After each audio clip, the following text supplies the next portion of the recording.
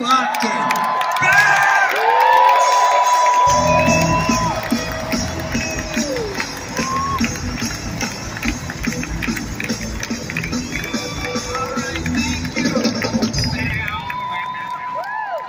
Dennis, why are you telling a Boston crowd I'm on Broadway? I'm gonna get gay bashed on the way back to my hotel.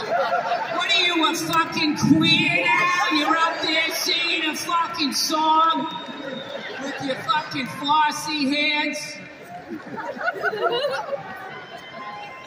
Anyway, it's nice to be back here in Boston, watching it gradually change.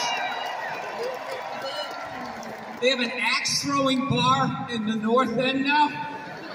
Jesus Christ, they didn't do that in the cocaine 80s. That would not have ended well. Who's that fucking guy over there? Well, I had the flu last month. Caught me out of nowhere. Early on, I caught the flu, right? Was the spotlight guy falling asleep? I walking too fast. I was like, oh shit. I thought he was... I faked you out. I leaned on the mic stand. He's like, all right, burn it. Get my bed in for the late game. No, I got the flu last month. Whenever you catch the flu or like COVID, you're always laying in bed trying to figure out who gave it to you. My stupid fucking sister-in-law. She's too social. She's talking to everybody. Just go to the store and come home. Anybody remotely Asian went by you, you're like, there it was. There it is. There it is. Great. Now I got the next thing. What's this one called? I know who gave it to me. I flew back from Nashville, Tennessee, next to a guy in a cowboy hat in bare feet.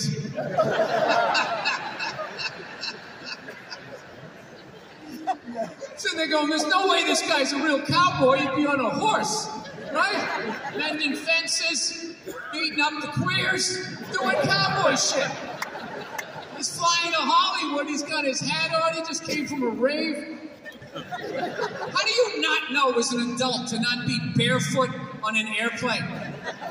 People are walking in and out of the bathroom, tracking God knows what from what orifice on their shoes into the rug, and you're standing on it. Dude, he had his feet crossed like that. I'm looking at the bottom of his foot. I'm like, the next pandemic is growing right now in his foot. And all I could think was, you know what? God made that person. Right? He makes that person a lot. Mouth-breathing fucking morons. More often than not, that's what he makes. Yet we still go to church on Sunday and praise the guy. Like, when is the constructive criticism coming? When are you going to be like, hey, God, how about a couple of semi-smart human beings? Maybe you could crank one out, right? I usually get the flu shot at the beginning of the season. You know, I just missed it this year. I'm a vaccine guy. I don't give a fuck. Whatever science. You know, I get the vaccines. I don't care. But I don't like the newer ones. I'll get one for the mumps, right? Chicken pox, polio. I'll do those. But the newer ones, well, what do, right? You either, like, not siding with the evil, like, pharmaceutical companies, or you align yourself with people who don't wear shoes on an airplane.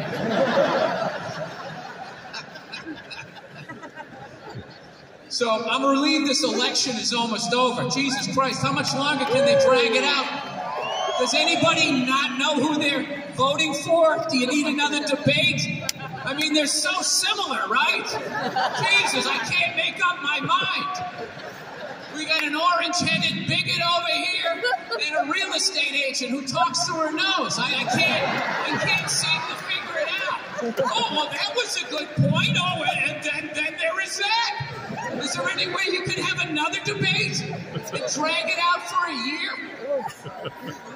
I gotta be honest with you, I can't believe Trump hasn't wrapped it up yet.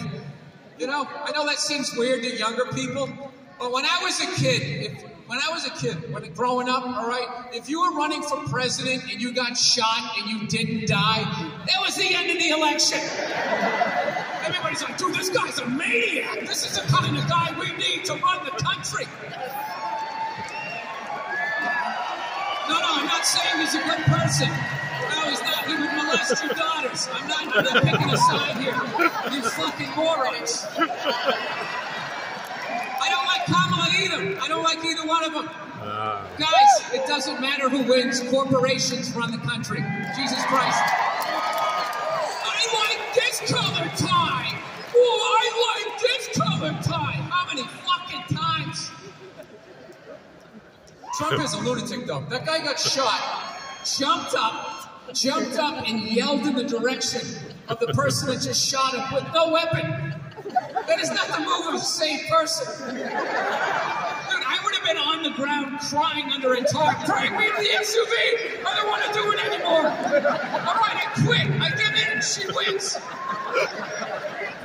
Dude, Trump jumped up like a substitute teacher. Like, who throw that? Who throw that? I want a name. I will stand it. You can all miss the bus. I drove him. You can all miss the bus. Quit your crying. Can't keep the camera straight. You know what I think saved him? He has all those weird movements on stage. And I think right as the dude pulled the trigger, he was just going, "It's Sleepy Joe," and the bullet went right by his head. Any other politician, that would have been a wrap. Hillary Clinton, dead. Obama, dead. George Bush can dodge a shoe, not a bullet, dead. You know what would have been great? To see Hillary get shot in the head and watch her continue talking, this computer wire, and like microchips come out. I just refuse to believe that that's an actual human being. Why would you let some hillbilly from Arkansas fuck fours down the hall from you for 4 straight decades? You were a senator. You can get an apartment. Right? You can get out of this. Oh, my God. All right. That's my little take. I like Ronnie Chang talking about technology. What it is, Ronnie, is older people don't give a shit about it. We like to go outside. In a self-driving car. You know what that is? That's a police car. That's your own private police car, you dumb fucks. That's what the future's going to be. You're going to be driving in your self-driving car, thinking you're going to the gym, you tweeted the wrong thing. Hey, I thought we were going this way. I'm sorry, Bill. Big Brother is upset with you now. You need to be re-educated.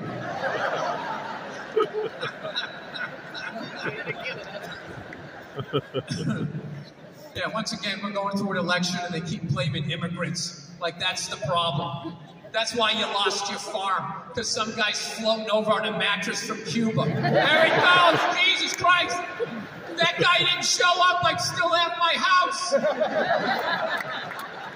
That's not why the middle class is going away. It's because there's a handful of rich cunts at the top. Yeah, nerds. Fucking nerds are consolidating every business and getting rid of all the jobs. But you know what it is? They're white. So you don't see it, right? Well, they wouldn't do that. They look like me. That's the fucking balls deep in the middle class. That's the most brilliant thing about being racist, is if the dick in your ass is the same color as your ass, for some reason you don't feel it. You're actually inspired by it. You're bent over a table going, that could be me someday. If I work hard enough.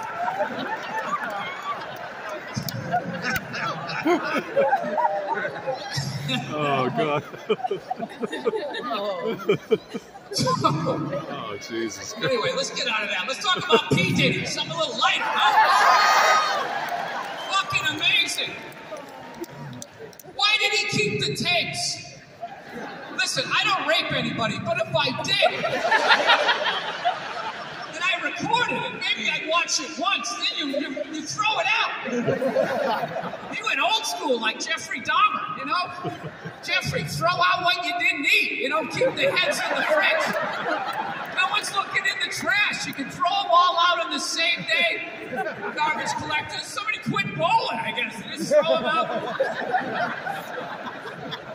I like how Netflix, that's their new money grab, is doing miniseries on fucking serial killers. And they're having good-looking actors playing them. You see the guy playing Jeffrey Dahmer? What the fuck was that?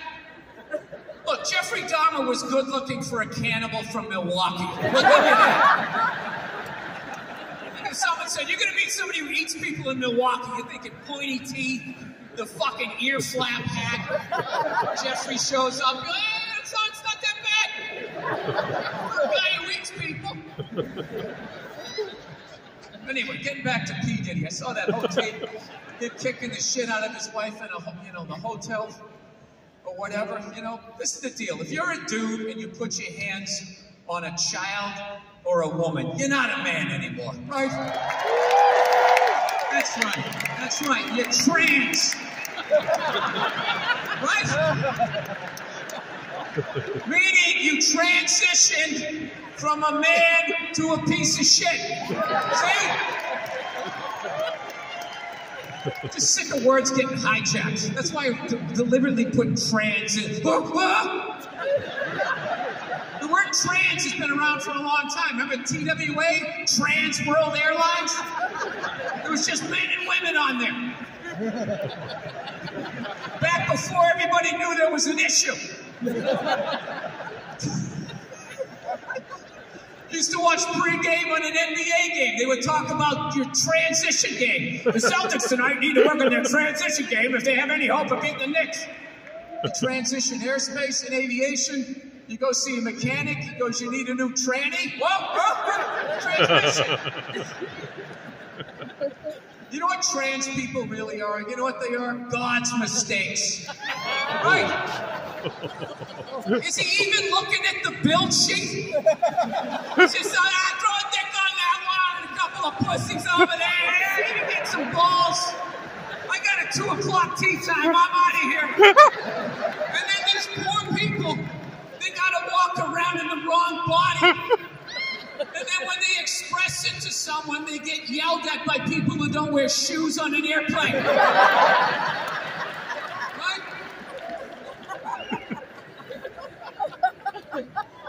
Out of all the people that go to church, I think black people do it the best. Nobody goes harder praising God than black people. They go fucking all out. All out. And I gotta say, as I started looking in, I'm not seeing the results. I feel like, God, how white is this crowd? I'll never understand this fucking city. Bunch of Democrat racists. It's fascinating. It literally is a Netflix series. I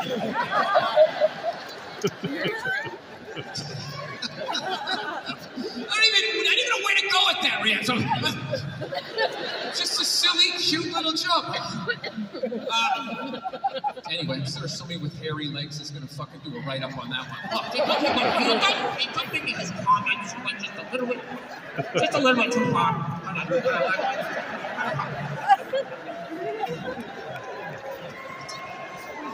Anyway, calming ahead here. All right, here's one for you. I was going to Calgary recently, right? Flying up there and get on the plane, and the guy in front of me is like my age, but he's shredded. You know, he's got this jiu-jitsu t-shirt on, fucking Burr mustache, long hair, just a guy's guy, total badass. He was such a badass, I was almost hoping someone was going to try to take over the plane just so I could watch him beat the shit out of everybody.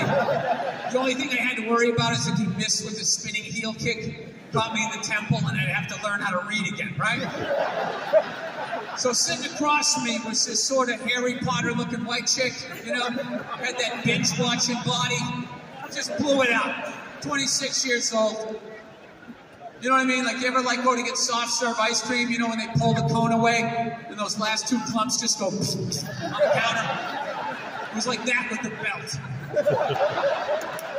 And I know what you guys are thinking, oh, Bill, you know, you're body shaming. No, I'm not. I'm an artist. I'm painting a picture. All right?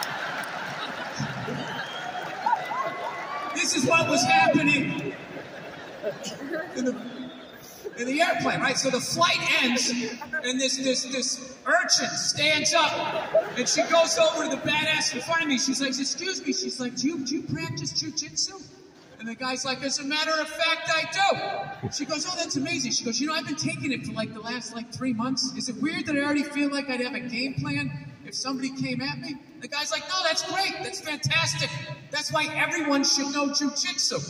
And I'm thinking in my head, like, well, yeah, but, you know, not the rapists. Right? You don't want everyone to know it.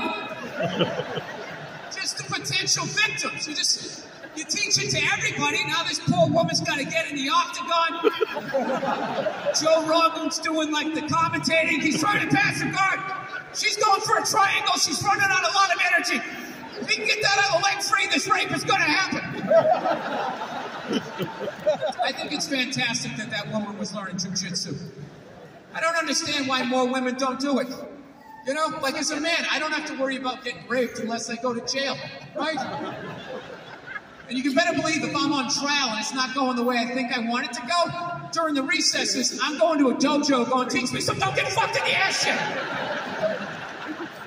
Women, it can happen anywhere. Why are you still taking spin classes? Riding a bike that goes nowhere like most of your stories. All right, I'm going over my time. You guys were awesome. Thank you so much for hanging out.